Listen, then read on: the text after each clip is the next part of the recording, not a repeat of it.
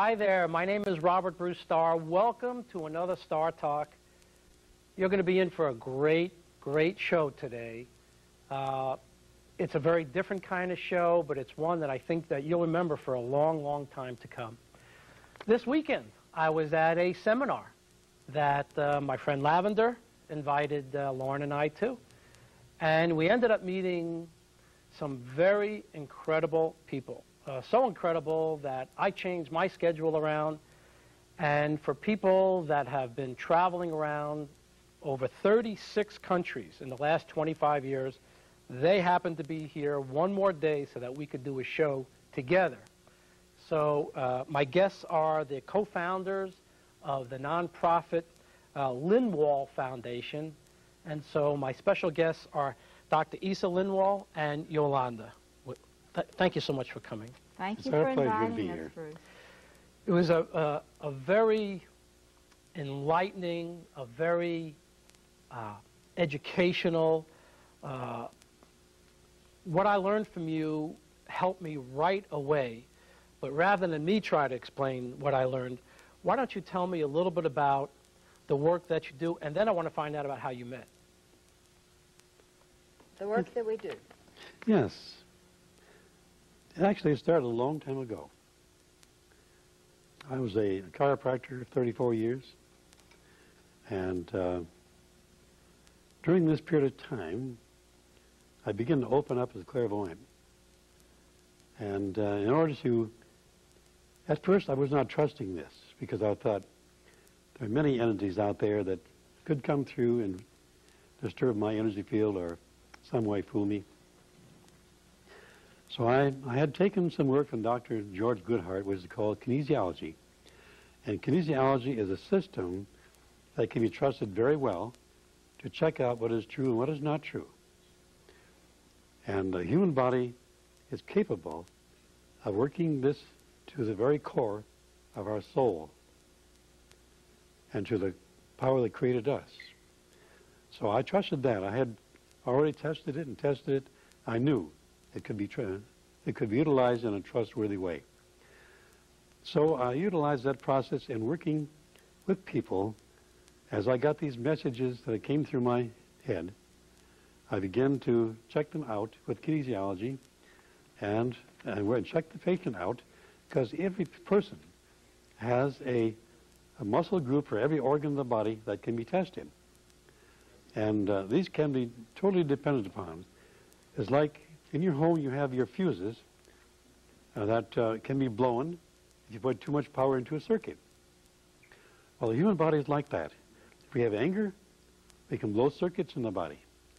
And I find the most vulnerable circuit in the body for anger, the two most vulnerable, would be the lung meridian and the liver meridian. So, and the bladder meridian. So I had researched this considerably, and being a scientific individual, I had to prove these things out. And as I began to get messages or energies that were like a computer message into my brain, I began to check them out with the kinesiology again and again and again. And then I would check the person involved with kinesiology to see if that was accurate when I checked their bodies. And I found that there was total accuracy every time. And when I began to get energies that I didn't understand, that came in from what's considered to be past lives. I knew they were past lives, but I couldn't trust them because I had programs in me that did not exist. No such thing as past lives. No such thing as past lives. So in my mind said, oh, this can't be. I never learned about past lives. I never heard about that. I grew up in a very religious family. I never heard anything about that. But they came in persistently, and they would become so real to me. I could not deny them. So it really took me a long period of time before I could totally accept this truth. But I've come to totally accept it. I know it exists. There's nobody can talk me out of it anymore, because I know.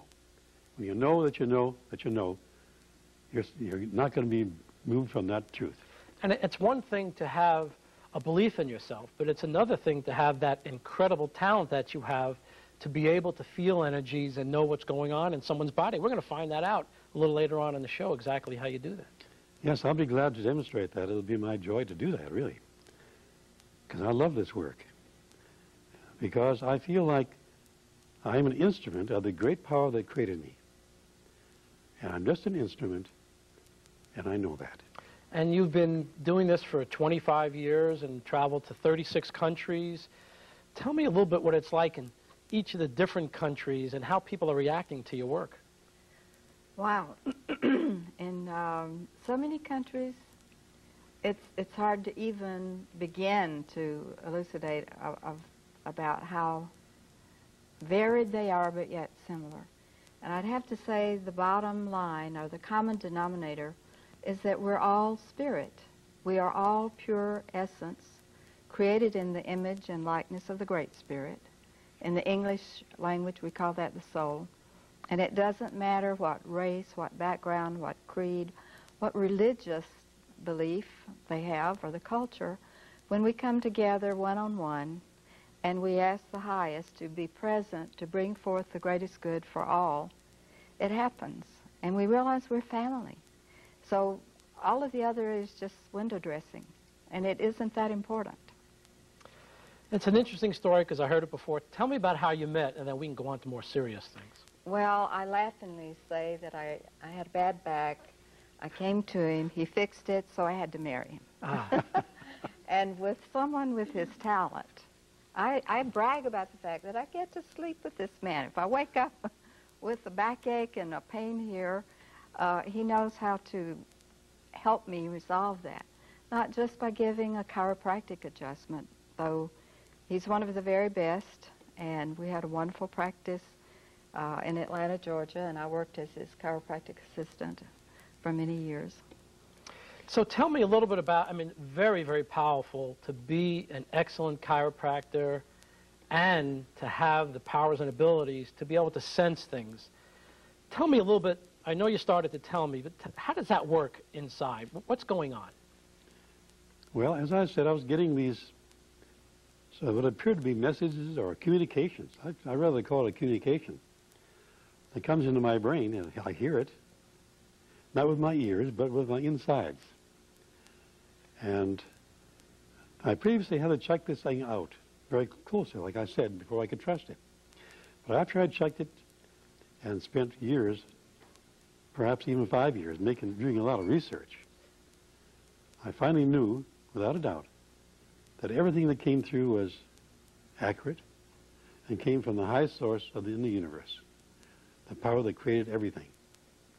And we did such things as checking with the client. They would call on the phone, make an appointment to come into the chiropractic clinic. And we would go aside and we'd use the kinesiology method between us as a method of asking the spirit of the highest to give me a weak arm for yes, a strong arm for no, and examine that patient before we ever met them. We only had a name. We would stand aside, and Isa would know the subluxations, the names of these various subluxations, which I have never learned. I still don't have the understanding of what ASA and all of this subluxation means. But I was absolutely amazed that when they would come into the clinic, and by examining them with x-rays and the other methods of physical testing, that we were so accurate. And being like the dummy of the pair, it was like a double blind. I was blinder than blind in being able to influence this answer. And after checking and using this process for, like you said, years, then we began to trust it to guide us in other areas. And I'll have to say this has been the guidance that brought us into 36 countries in the last 24 years. We would never have, I think, on our own chosen to do that. But when the guidance said you're to do this, you're to go, for example, to Moscow, and we were there one day after the coup ended. We were to go to Germany. We were there helping with training many young people to do this releasing work, clearing their consciousness, to help bring down the Berlin Wall, to bring down the Iron Curtain. And our group of 30-some-odd students in 1988 were told, the etheric wall is gone. You've been working to clear this from the consciousness of people who've been holding it there, and the etheric wall is gone. It's only a matter of time before the physical comes down. And so, of course, they were very excited a year later when the wall came down, and they were calling us saying it's down, sending us little pieces of the wall. And we think, you know, that's very, very arrogant maybe to think that we had a part in that, but I know that we all of the people who had a desire to see that separation and division in this state of Germany removed, had a hand in bringing it down. It was so painful to see two people separated like that. Families separated. Who had not and been see able machine guns to sitting up see there, each other for killing years. anybody that wants to get across. It was, to us, it had to come down. And one of the ways that you're spreading your work is doing what you did with us this weekend, the releasing work. We were actually working with someone who was brand new to this. And so the power of the spoken word. Tell us about the value of the power of the spoken word. Well, it's like this. The soul is really in command. We are a soul having a human experience in a body. And the brain is the computer. The soul is the computer operator. And the body in your life is your printout. So that means we are constantly creating ourselves all the time with our thoughts. Everything we think and say, hold it in our mind for 33 1/3 seconds, becomes a permanent part of us. So if you want to create a wonderful life, your thoughts must be commensurate with that. If you, of course, no one wants to create a negative life, but unfortunately, the ignorance on the planet is so great that the majority is creating the negativity. So our mission on this planet is to bring up enough knowledge, get enough people involved with this process, and taking out the old programs that are breaking down life, are negative, and put in new programs that are building up life. So enough of us get to this program so that the world can make a shift. And about the spoken word, when we have a person make a release statement, it's as if they have chosen something that they've called up on the screen of the computer, as we do our personal computer, and when it's there, we have this choice to delete it or not to delete it. If we choose to say, I delete it, we push the button, and it doesn't disappear automatically. Usually a dialog box will come up and say, do you really want to let this go, yes or no? Well, we as souls have that option. We are the computer operator, the driver of this car, and anything that comes up in our life, we have an option. Do I choose to embody this concept, this vibration, this energy field, or do I choose to delete it from my computer? And if we say yes, we send out this vibration, and it goes out with force. If we vacillate and say, oh, I don't know, maybe not. I tease people about going on a diet. We say, oh, yes, I need to lose 5, 10, 20 pounds. I'm going to cut out the sugar. But every time someone presents us with a piece of pie or an ice cream, we have that choice again to make. I don't do very well with that choice, by the way. I go for the ice cream or the cake. So. But it's our choice. And if we say, okay, that I choose to delete that choice I made and make another choice. But know that we are building our life and our body by the choices we make every day, every day. So let's teach our viewers right now what they can do for themselves, because you've been able to help us come up with statements. For instance, before we started the show just a couple of minutes ago, I said I just came off doing a radio show and my throat is sounding a little raspy. What can someone do? Let's give some positive things or suggestive things that people can say to themselves to help themselves. Well, in this instance, I suggested, because you said I just did an hour-long radio show, and I said release the belief that I cannot do 2 shows back to back without straining my voice. So if I say that back out to you, I am affirming that. So you are making that choice right now. I release that negative belief I that release I that cannot negative do belief that I cannot do two shows back to back to back without stressing and straining my voice. without stressing or straining my voice. And people could do this for anything. Everything. In other words, if they get a little discipline in their lives about their thoughts, and they come up with a negative thought, and that negative thought makes them feel pretty awful, they can come up with a statement, I release that negative thought I have about my mother, about my father.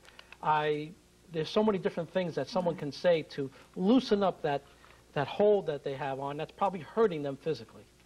Absolutely. And then to choose a positive affirmation. Okay. You can also release another thing for your throat. Just say, I release my over-concern that I might say the wrong thing. I release my over-concern that I might say the wrong thing, and that's certainly always in the back of my mind. Yeah. And I feel, Bruce, that we made such a beautiful connection, and I feel that you respect the work that we do, and I honor that you want this presentation to be as impeccable as we can make it. So release your fear that it won't be. I release my fear that the show won't be a perfect presentation. And it will be, and it is. It will be, and it is. Great, great. So now, we actually have someone with us that we can, you've never met this person before.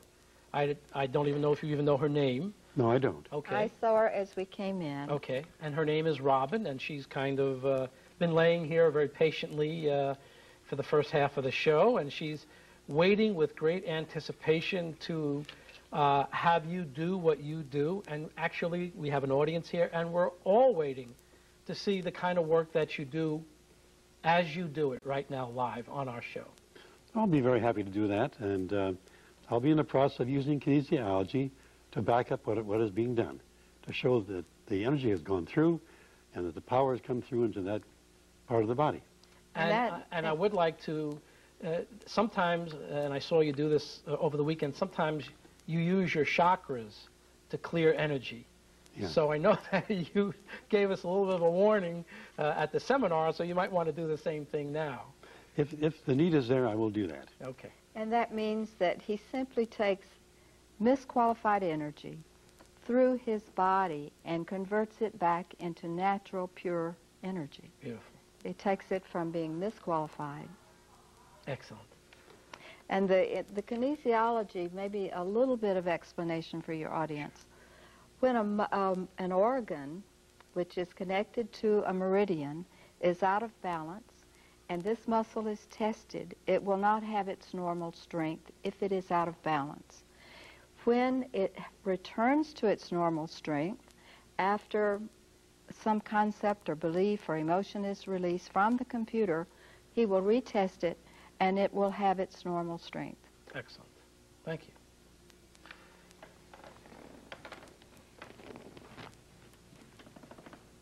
I know during the weekend, it was very exciting to be doing the work and have you and Dr. Isa come by and work with us. So now the audience is going to get a little bit of a chance. So we're going to to check the circuits of your body, okay? And see what your body is trying to tell you. Because it's a wonderful thing, this body. It's like a miracle thing. It is a miracle to see how the body functions and how it was created. The circuitry in the body, now I'm checking. And I find you have a weakness here in this elbow. So hold that strong as you can. There's nothing there, is there? You're putting a lot of pressure on, but there's nothing there. All right. And the same thing with this one. Hold strong. There's nothing there. So let's see what the body is trying to tell you. Say, I release. I release. It's going round and round I release going round and round in the astral plane, in the astral plane, looking for who I truly am. looking for who I truly am. And I accept. I accept. I was created I was created in the image of God, in the image of God. and I accept that's who I am. I accept that's who I am. Okay, now let's see what goes on here. Wow. As you can see, it's very strong. There's no dispute there, is there? No. Okay. And I see, too, you have weak hips. Yes. It's where the joint comes in like this. Mm-hmm. It's a weakness in the way the structures are held together by the ligaments and the muscles in there. Mm-hmm. We test that like this. Bring this leg way out here and hold strong. Are you trying to hold it? I'll try again. Okay. You tried as hard as you could, I right? did, yes. Now this one, out. Same thing there. It's very weak. I put about maybe 8, 10 pounds of pressure on there. That's all. So now we'll see what causes that. What your body is trying to tell us. Because it is a blessing that we get these signals in our bodies so we can know what to do about it. That's the way it's meant to be. It was built that way, created that way. Mm-hmm. It's genetic. Now, something that is genetic is nothing but a memory in the body cells. And it can be released just as easily as any other type of energy. So let's see what this is. Now, this is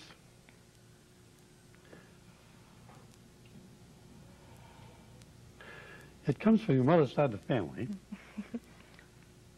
See, I release my inherited tendency I release my inherited tendency to have hip joint disease to have hip joint disease from my mother, from my mother, her father, her father, his father, his father, his father, his father, and his father. and his father.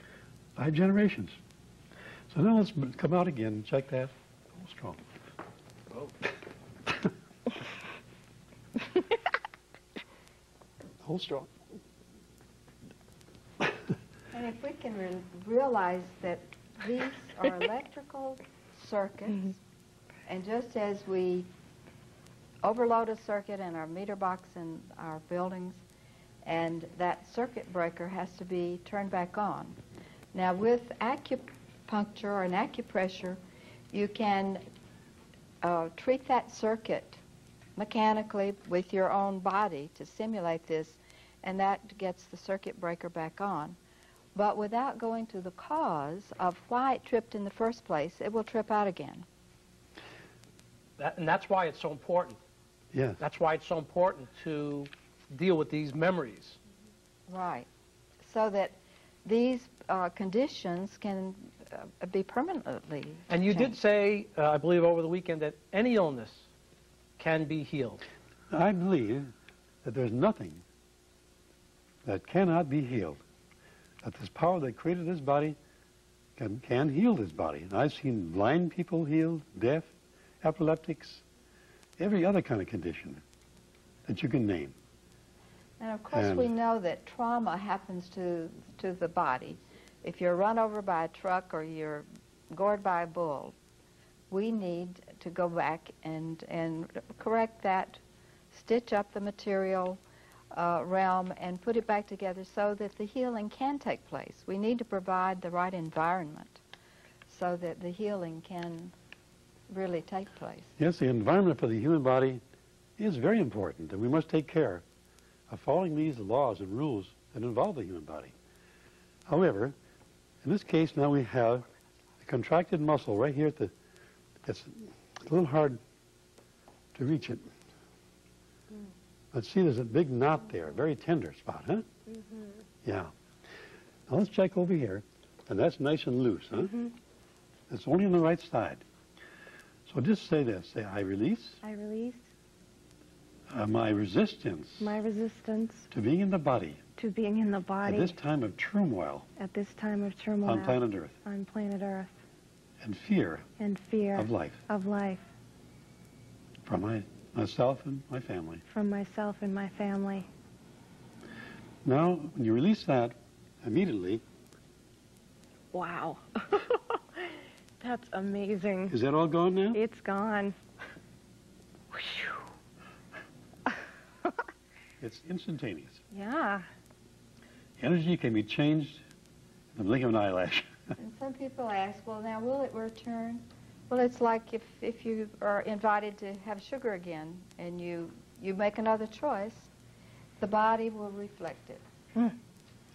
In other words, it's not too likely you'll do that again because now you're aware of it. But on the other hand, if you did do the same thing again, it would show up as a tight neck on the right side. It's a signal to our body that there's something wrong. We are resisting something. If you resist something, it affects this side. If you fight something, it affects this side. Okay. We actually have about a minute or so left. We're going to keep going with the healing, and then when it's time for me to say goodbye, I'll do that, but let's keep going with the healing. Okay. Now she has a lower back problem. Is that right? I see it there. Bring your legs up. And hold that strong. And push it against me now. Push it hard as you can. It's impossible to do that, isn't it? It's weak. And that should be so strong you can throw me. Oh. These are powerful muscles. Okay. Believe me, I've been thrown. Okay. Let's see what it is.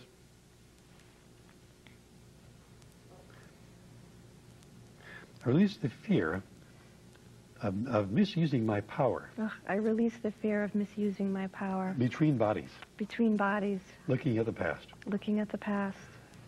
And now I think I make a... And now I make a... No, I release my decision not to bring that power into my body. I release the decision not to bring that power into my body. In this life. In this life. Because of my fear of misusing it. Because of my fear of misusing Isa, it. give me 1 second. We're going to say goodbye. We're going to continue with the healing. My name is Robert Bruce Starr. You've been watching Star Talk. Thank you for joining us. We'll continue. Bye-bye now. Okay.